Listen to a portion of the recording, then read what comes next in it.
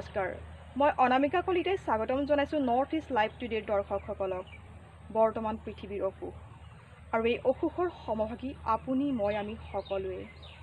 লাহে লাহে এই মহামাৰী কৰোনা ভাইৰাছে অসমখনক গ্ৰাস কৰিবলৈ গৈ আছে গতিকে আমি সকলোৱে সাৱধান হ'বৰ সময় হ'ল আৰু এই সাৱধানতা অৱলম্বন কৰি আমি আজি নৰ্থ ইষ্ট লাইভ টুডেৰ সাংবাদিকসকলে সামাজিক দূৰত্ব বৰ্তাই ৰাখি এইদৰে সেউজীয়া পৰিৱেশৰ মাজত বাতৰি পৰিৱেশন কৰিছোঁ চাওঁ আহক আমাৰ এই বিশেষ বাতৰিটো দেওমৰণত মৃত্যুঞ্জয় কৰ্মীক অভিনন্দন সম্প্ৰতি বিশ্ববাসী মহামাৰী কৰোনা ভাইৰাছৰ বিৰুদ্ধে এক যুদ্ধত অৱতীৰ্ণ হৈছে এই যুদ্ধখনত আগশাৰীৰ যোদ্ধা হিচাপে চিকিৎসা আৰু স্বাস্থ্যকৰ্মীসকলে বিশেষ ভূমিকা গ্ৰহণ কৰি আহিছে এনে ক্ষেত্ৰত আজি অসম জাতীয়তাবাদী যুৱ ছাত্ৰ পৰিষদৰ দুনি আঞ্চলিক কমিটিয়ে দেওমৰণত নিয়োজিত হৈ থকা মৃত্যুঞ্জয় কৰ্মী বিপুল কুমাৰ নাথ পৰাশৰ শৰ্মা লক্ষেশ্বৰ নাথ নিবাৰণ ডেকা কন্দৰ্প কুমাৰ বসন্ত কুমাৰ দাস আৰু হৰিচন্দ্ৰ শৰ্মাক একোখনকৈ ফুলাম গামোচাৰে অভিনন্দন জনায় সামাজিক দূৰত্ব বজাই ৰাখি অনুষ্ঠিত কৰা অনানুষ্ঠানিক কাৰ্যসূচীত যুৱ নেতা অমিয় কুমাৰ ডেকা অসম জাতীয়তাবাদী যুৱ ছাত্ৰ পৰিষদ দৰং জিলা সমিতিৰ উপদেষ্টা নৱজিৎ শৰ্মা পৰিষদৰ দৰং জিলা সমিতিৰ প্ৰাক্তন সাধাৰণ সম্পাদক উৎপল শৰ্মা যুটীয়া সম্পাদক জয়ন্ত হাজৰিকা প্ৰচাৰ সম্পাদক ধ্ৰুৱজ্যোতি শৰ্মা আৰু দুনি আঞ্চলিক সমিতিৰ সাধাৰণ সম্পাদক মিণ্টু কলিতাই অংশগ্ৰহণ কৰে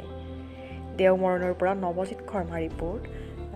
পদপথত থকা কুকুৰ গৰু ছাগলীক খাদ্য দিছে এজন ব্যক্তিয়ে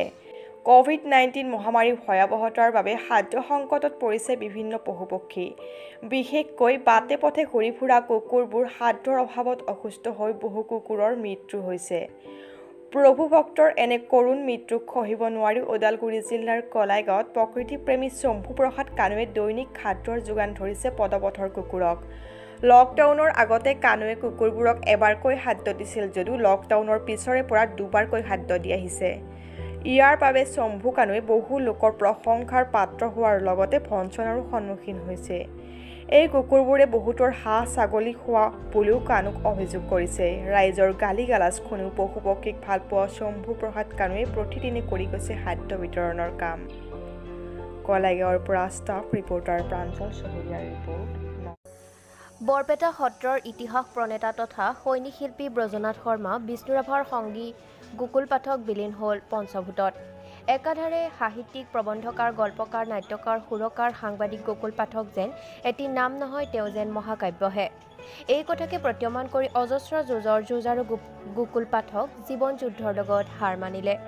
1926 চনৰ 14 অক্টোবৰত হৰভোগ বৰনগৰৰ খাপনা গাঁৱত জন্মগ্ৰহণ কৰা পাঠক সৰুৰে পৰাই বিপ্লৱী মনৰ অধিকাৰী আছিল সৈনিক শিল্পী ব্ৰজনাথ শৰ্মাৰ লগত লগলাগি হৰভোগৰ ব্ৰিটিছৰ সামৰিক বিমান ঘাটি জ্বলোৱা মানুহজনে আছিল গোকুল পাঠক বিষ্ণুৰাভাৰ সান্নিধ্য লাভ কৰা পাঠক এক সময়ত ব্ৰিটিছৰ মূৰৰ কামোৰণি হৈ পৰে আৰু কাৰাবাস খাটে 1968 চনত তেওঁ আমাৰ দেশ নামৰ এক বাতৰি কাকতৰ প্ৰচলন কৰে নিজৰ জীৱনত বহুকেইখন গ্ৰন্থ ৰচনা কৰা পাঠকদেৱে বৰপেটা সত্ৰৰ ইতিহাস গ্ৰন্থ ৰচনা কৰি সাহিত্য জগতত খলকনিৰ সৃষ্টি কৰে অসম চৰকাৰৰ পৰা কলাগুৰু বিষ্ণুপ্ৰসাদ ৰাভা বঁটা তথা শিল্পী পেঞ্চন লাভ কৰা পাঠক বিগত কিছুদিন ধৰি বাৰ্ধক্যজনিত ৰোগত নিজ ঘৰতে শয্যাগত হৈ থাকিবলগীয়া হৈছিল মুখ্যমন্ত্ৰী সোণোৱাল তথা জিলা প্ৰশাসন তৎপৰ হৈ পৰে পাঠকৰ চিকিৎসাৰ বাবে বৰপেটাৰ এখন ব্যক্তিগত চিকিৎসালয় অংকুৰাম হস্পিটেলত মহিৰুগৰাকীৰ বিনামূলীয়া চিকিৎসাৰ ব্যৱস্থা গ্ৰহণ কৰা হয় কিন্তু নিষ্ঠুৰ নিয়তিয়ে কালি নিশা 8:30 বজাত এইগৰাকী মহান আত্মাক চিৰকাললৈ অনন্ত ধামলৈ মাতি নিয়ে তেখেতৰ মৃত্যু বাতৰি লাভ কৰাৰ পিছতেই মুখ্যমন্ত্ৰী সোণোৱালে তেখেতৰ অন্ত্যেষ্টিক্ৰিয়া ৰাজ্যিক মৰ্যাদাৰে সম্পন্ন কৰাৰ নিৰ্দেশ দিয়ে north east live today Barpeta north east live টুডেৰ দৰ্শকৰ বাবে লৈ আহিছোঁ এক বিশেষ প্ৰতিবেদন বলিউডত বহু চৰ্চা লাভ কৰা এজন বিশেষ অভিনেতা যাৰ অন্তৰত আছে অসমবাসীৰ প্ৰতি অজস্ৰ মৰম সেয়েহে মাৰাত্মক কোভিড-19ৰ ভয়াৱহতাৰ প্ৰতি লক্ষ্য ৰাখি অসমবাসীক সতৰ্কতা আৰু সামাজিক দূৰত্ব বজাই ৰাখিবলৈ তেওঁ জনাইছে অনুৰোধ কেৱল নৰ্থ ইষ্ট লাইভ টুডেৰ জৰিয়তে এই অভিনেতাজন কোন শুনক তেওঁৰ মন্তব্য शुक्रिया अदा करता हूँ कि जिस तरह आप लोग हमारे देशवासियों के साथ मिल के सब लॉकडाउन मना रही है और खास तौर से मैं असम वालों को तहे दिल से मैं थैंक्स देना चाहता हूँ हमारे मिनिस्टर हमारी प्राइम मिनिस्टर नरेंद्र मोदी जी साथ में हमारी असम के मिनिस्टर और जितने सारे मिनिस्टर हैं सबकी बात मान के हम लोग चले, इसी में हम लोग का भलाई है। कोई घर से ना निकले। এখেত আচলতে অভিনেতা শক্তি কাপুৰ নহয়, তেওঁৰ নাম শক্তি চক্ৰৱৰ্তীহে। শক্তি কাপুৰৰ একে কণ্ঠস্বৰ একে চেহেৰাৰ গৰাকী আৰু ইতিমধ্যে তেখেতে বিভিন্ন বোলছবিত অভিনয় কৰি চৰ্চা লাভ কৰিবলৈ সক্ষম হৈছে। এই মহামাৰী কৰোনা ভাইৰাছৰ ওপৰত তেওঁ গীত লিখিছে।